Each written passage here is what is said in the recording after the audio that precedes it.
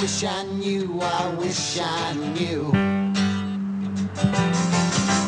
What makes me me, what makes you you?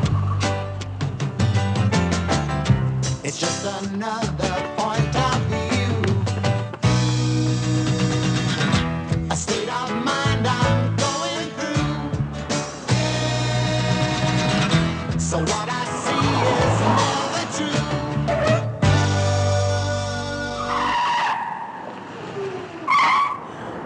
Hi, I'm Gail Rubin, the Doyenne of Death, and so excited to show you this actual, only one-of-a-kind replica of the Jaguar Hearse from the 1971 movie Harold and Maude.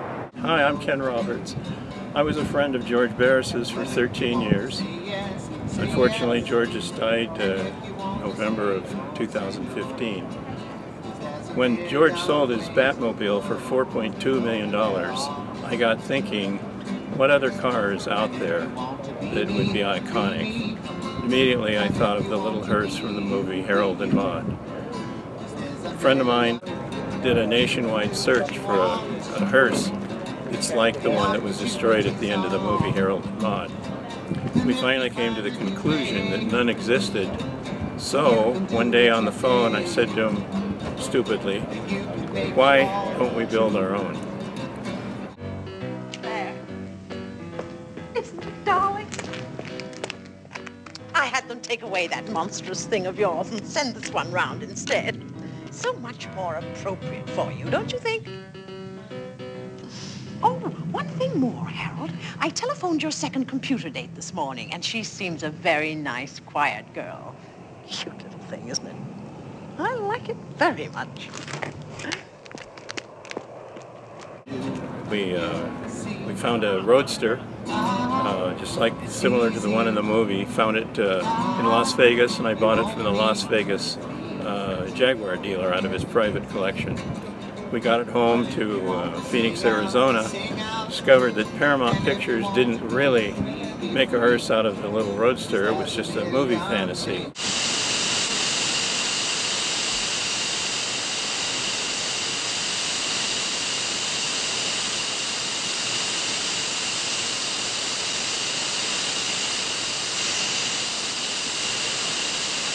They actually took a Jaguar 2+2, which is the hardtop model, and it's 13 inches longer than the Roadster. So now we had to go find ourselves a Jaguar 2+2. Bad planning aside, we went out and bought ourselves another Jaguar. Harold is down at the garage. He has a new car, and he's just been tuning it up.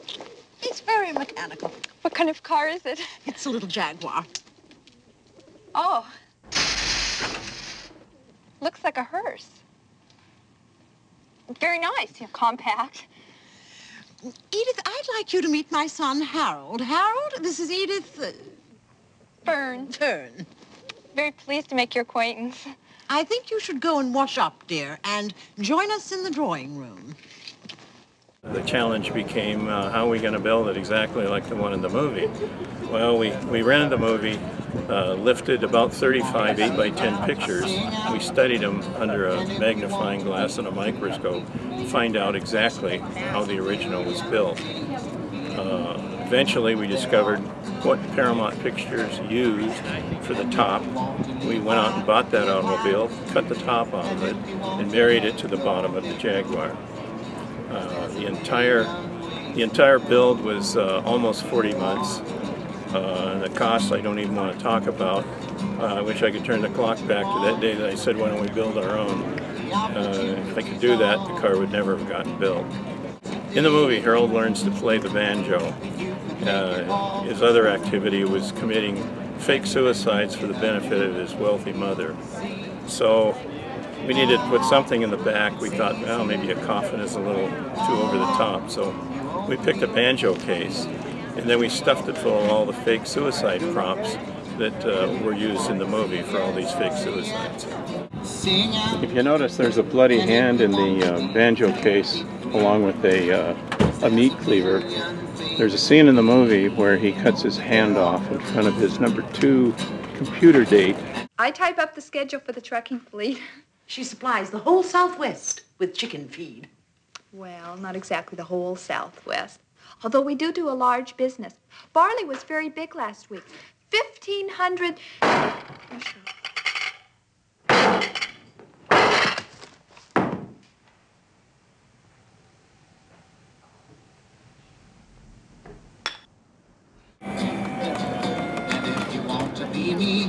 And the hatch is also like a modern SUV. It closes itself.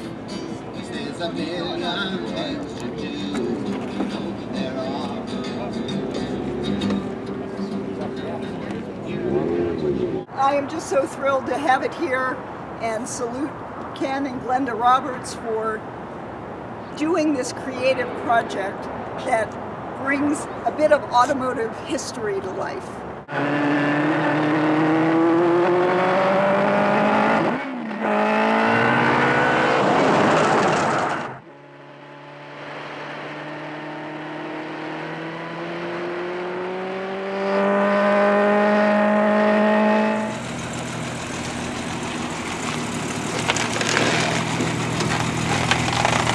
Convex mirror so you can see the wheels on the E-track, but I've got it blocked with all this.